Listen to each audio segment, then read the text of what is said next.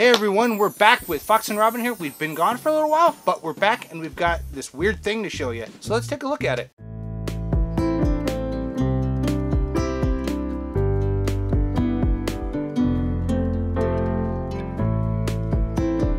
Alright, so we've had some changes here in the studio. You can tell we've got big TV behind us. It's a big 70-inch TV that we are working off of now. That's our only screen. It's massive.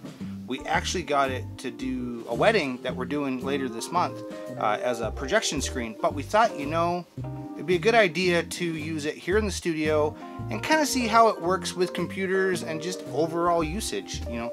So it's very bright, it's very large, and very useful. We've also switched over to Cubase.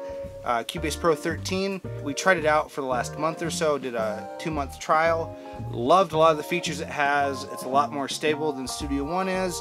So that's kind of what we're switching to. So we might do some videos on how that's working for us versus how Studio One was working for us versus how, you know, all the other ones that we've been using over the years. But that's kind of that kind of video, and it's going to be coming out, I don't know, sometime later this month. Easter's upon us. That's coming this weekend. So if you're watching this before Easter, happy Easter. And let's get on with what I want to show you today. I've got this strange pedal, and it looks like this. Believe it or not, folks, this is a guitar pedal, and it's wired. It's got this big, massive wired cable, power cable, and it's just monstrous. And you might be wondering, what would I use this for? What would you use it for? So basically this is, it's made for a Leslie. And if you're not aware what a Leslie is a cabinet that goes with a B3 Hammond organ. You see them in churches where they've got the organ and then they've got this big tall cabinet that's like about yay high, maybe taller, maybe it's above the camera here. Anyways, it's a taller cabinet that has a spinning speaker in it that acts as a tremolo. And that's kind of what this guy does. This is a pedal to hook up to a Leslie cabinet. So you don't have the, if you don't have the organ, you can use it for other things. And I'm going to show you, and I get up close here. It's kind of hard to see because it's very shiny. It's got your typical guitar pedal on off here, and another one here as well. The one up here is power. This one up top here, that is a guitar push. I don't know, push button, push switch. I don't know what you want to call it.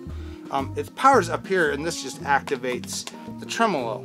And when you turn it on, it's got an on LED, not really an LED, it's got an on and a tremolo light, along with a little breaker here in case you blow a fuse, because this is a preamp. It has a preamp in it to power the Leslie speaker. The back of it is going to look a little funky.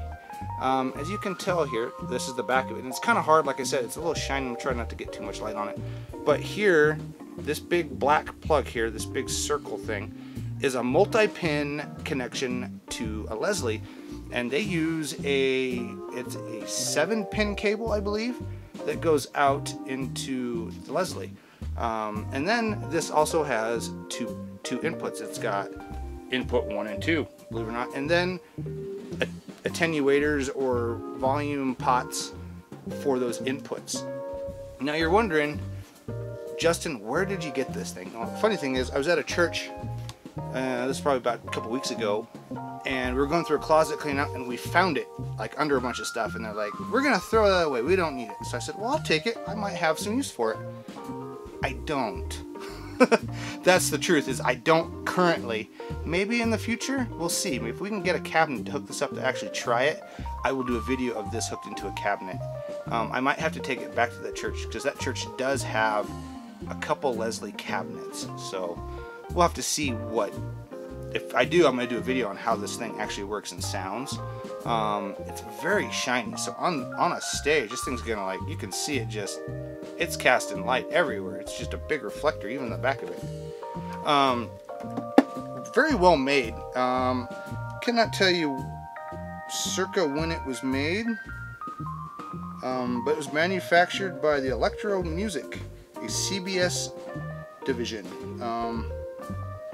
So you're probably looking 70s, 80s when this thing was actually built. But it's built like a tank. It weighs a ton. It's got a nice rubber foot top here. As you can see, it's black. It's got this black foot top, which is rubberized to a certain extent. I might do a kind of a teardown. I might tear it apart and do a video of that. Haven't decided yet. But that is kind of this pedal, and as I go through more pedals here in the studio here, we're going to keep kind of trucking on pedal land. I've got a pedal board I'm putting together. This is not going on it, but this would be fun to try out. Run vocals through it, run guitars through it, keyboards, whatever you can fit a 1/4-inch jack on, the best. Do I recommend it? I can't say because I don't know if it actually works, but it's kind of a neat piece of history. I'll say that. Nonetheless, it's a piece of history. So that's kind of it for today's video. Just kind of wanted to show you this, and you know, we've been watching a lot of you guys looking at our videos and stuff through our analytics, and noticed that a lot of people who watch our content aren't subscribed. So let's remedy that by hitting the like and subscribe button. We would highly, highly appreciate you if you hit the like and subscribe button. And those who have in the last month, awesome, thank you. We highly appreciate that as well. So, you know, that's today's video. Not sponsored by Leslie. Aha, Leslie. I almost said Nestle. By Leslie, not sponsored, but if they're watching, hit us up. And go make some music. We'll see you next time.